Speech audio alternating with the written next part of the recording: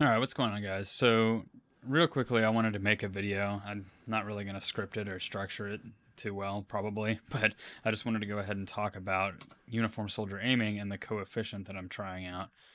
This is mainly going to be for people that want to use a 0% coefficient.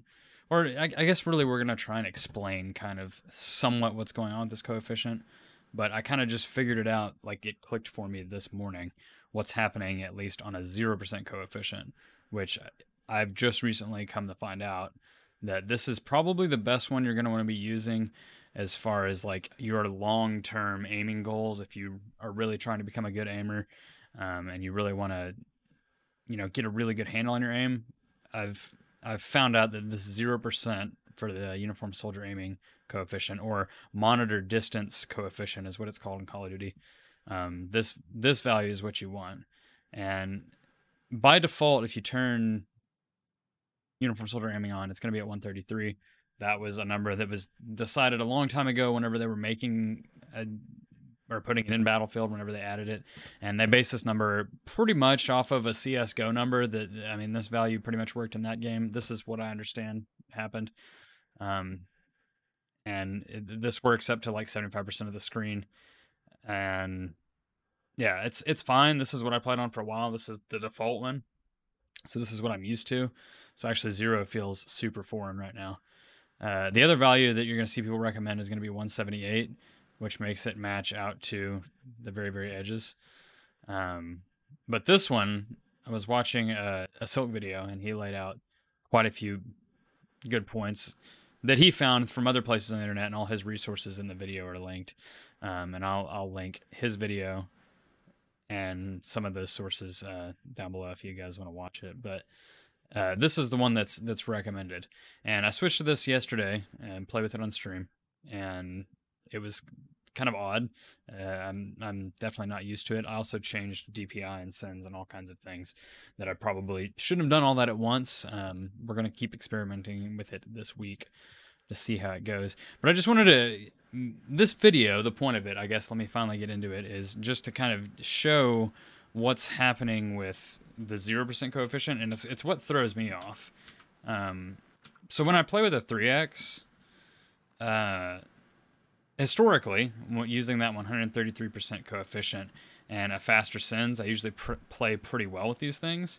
The 0% coefficient throws me off because, obviously, like, so here's what I'm trying to aim at right now. Just doing this is like, you see this line, these like rivets, and then like the same right here. There's like these rivets. That's pretty much what I'm going between here. And if you do it back here, this feels fairly fast, and then you zoom in, and it feels quite a bit slower. That's what's been throwing me off. But it's because I'm not factoring in kind of the epiphany I had today while actually reading a Drimzi comment on the mouse sensitivity forums. So what's happening is, like, you're standing back here, right? And this is all going to be like rough approximations. I haven't like measured the distance in game or anything, but I did measure it, as you can see, with a tape measure here to get at least somewhat accurate. And so it's kind of hard to see, but if you're aiming at those rivets, it's like they're right here, and then they're, to flick that distance or to travel that distance, it's not very much back here, because your FOV is pulled way back, and you've got a higher FOV, and you can see more, and just the distance you have to go is not that far. When you zoom in, it feels slower because you've got to go a further distance because you're zoomed in. I'm sure a lot of people know that. The reason the 0% coefficient feels weird to me, though, this is the epiphany I had, is because I'm not factoring in having to scale my input with scaling the FOV. And so what that essentially means is, if you're standing back here, this is the hip fire, like, distance, right? It's not a lot. You can see it. I'm not moving my mouse very much to go back and forth between those two lines. But when you zoom in, you've got to go further, right? Okay. Well, when you zoom in, think of it this way. Instead of, like, right here, you're in hip fire, you're standing right here. But think when you zoom in, think of it as the same as literally teleporting your body up here. And now see how much I have to move the mouse to go between the two lines? It's the same distance as what it was back there. And if you did, you know, that's even larger because I'm way closer. But that's essentially what's happening is you're teleporting. Like, think of it like teleporting. You are blinking your body forward whenever you zoom in with a 3x. So you're pretty much traveling, you know, you're just zapping to right there, like immediately, whenever you zoom in with the 3x. And then when you unzoom, you're back out here. So you have to scale how much movement you're using appropriately. And you may be thinking, like, okay, so why is this a good idea? Well, it's because you're literally, like, once you get that scaling down, it's going to become pretty automatic. Like I said, I'm not good with it because I just started using 0% coefficient.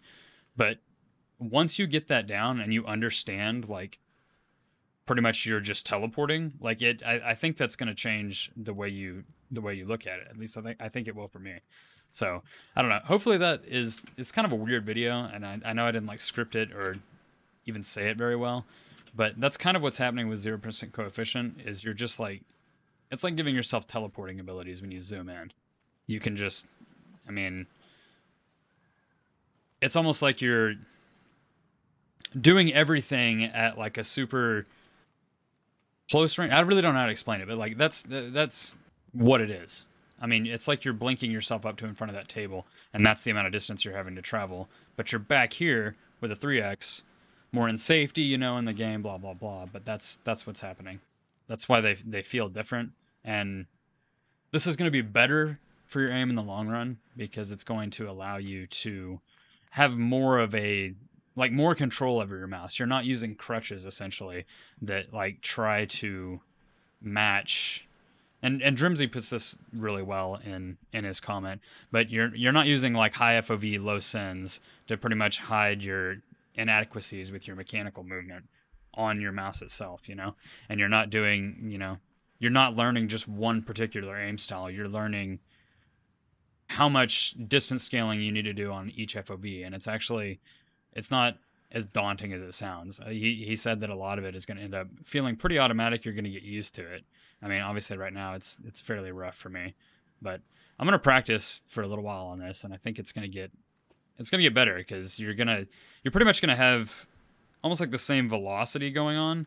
It's just like you're going to be traveling different distances, or maybe different speeds. I'm not a physics person, but y'all get what I'm trying to say. Like the movement is going to be the same.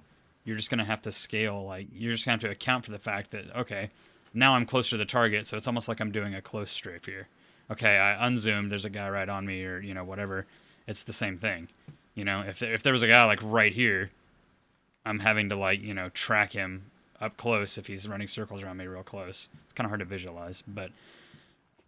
And then if, you know, you're over here, it's the same thing, because it's like you teleported up in front of the table. So it's like you're doing a close strafe on those two lines because you're standing in front of the table right now, essentially. Like that, if you're looking at the very, very middle of your screen, right there, pinpointed on the crosshair, you know, if I was standing in front of the table, I'm essentially doing a close strafe on those two lines, you know? It's the same feel.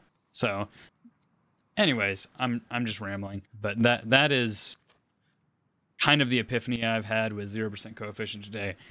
I don't know if this is going to be a good video or not, but I'm going to go ahead and throw it up. Just kind of a rough, you know, thoughts of what I've been looking at and what I've been studying the last couple days here. So, I don't know. Maybe it was helpful. Maybe it wasn't. If it was, be sure to leave a like and, you know, consider subscribing.